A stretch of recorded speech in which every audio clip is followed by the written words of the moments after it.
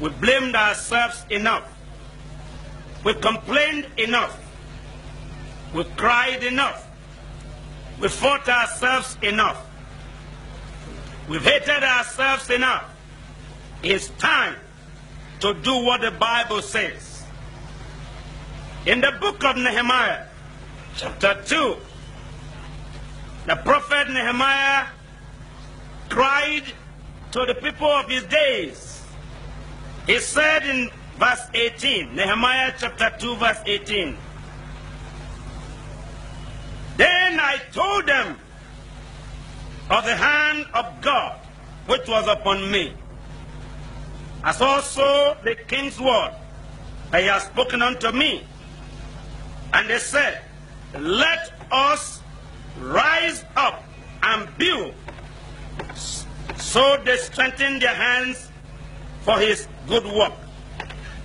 It has come to a time that I have told God I will no more be one of the complainers, but a part of the solution.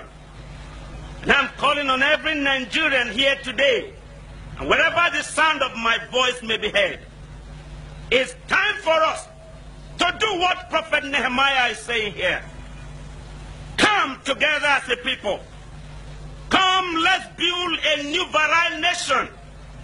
I never forget one stanza in our former national anthem, where the composer said, "A nation where no man is oppressed."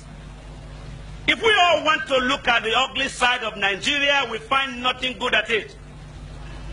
I do not know any other country in Africa that is as big as ours, that is as populated, and so much blessed with natural resources, blessed with natural gifts of God. We have oil of different kinds. So many oil-producing nations have one kind. Nigeria has 3 kinds of oil, one for the Father, for the Son, and the Holy Ghost.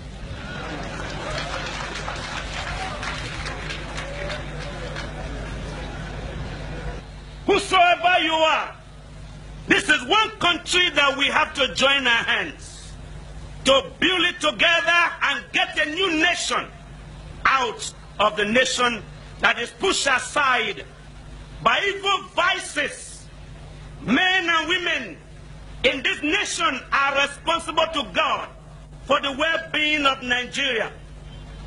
Prophet Nehemiah lived in a day where robbery, stealing, lying, killing was also the issue of the day.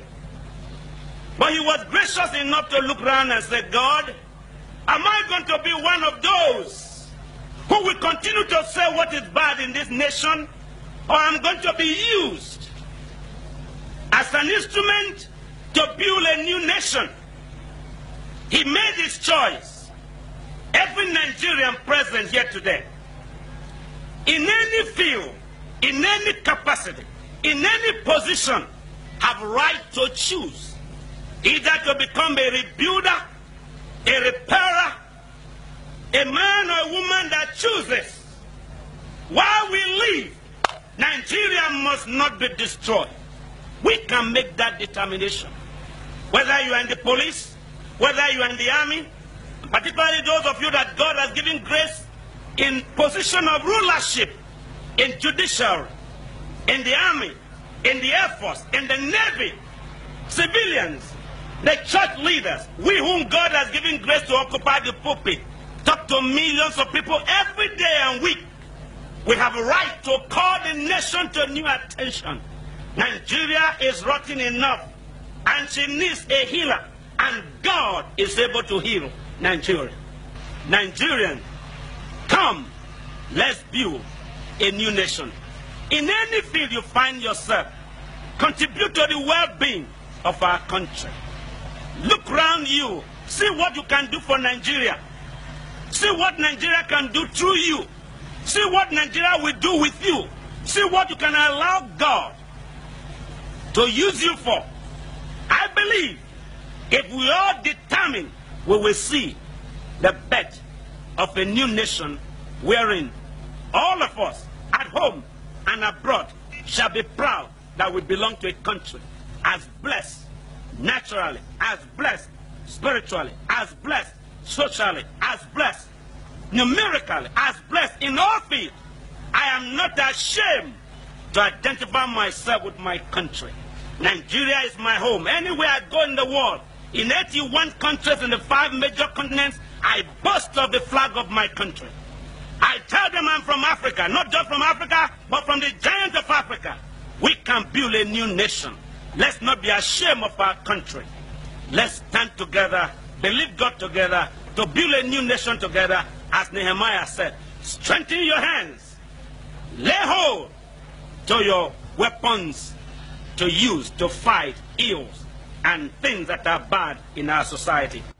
I will say to every Nigerian, everyone in authority here this morning, if you tried all you know, scientifically, politically, governmentally, socially, traditionally, and it hasn't worked, there is one thing that will work: a call to prayer. If my people which are called by my name shall humble themselves to pray, God in heaven will answer their prayers. I call on all of you here today. Let's revisit our nation as a country. Let's not shun the progressive people. Let's not say to those in authority, you came there by foul means. I once shouted this, but I have discovered I will never be a politician nor in the army. It's too late now. No man will recruit me now in the army. And no politician would trust me not to use the Bible for my daily activities. So I fail on both sides.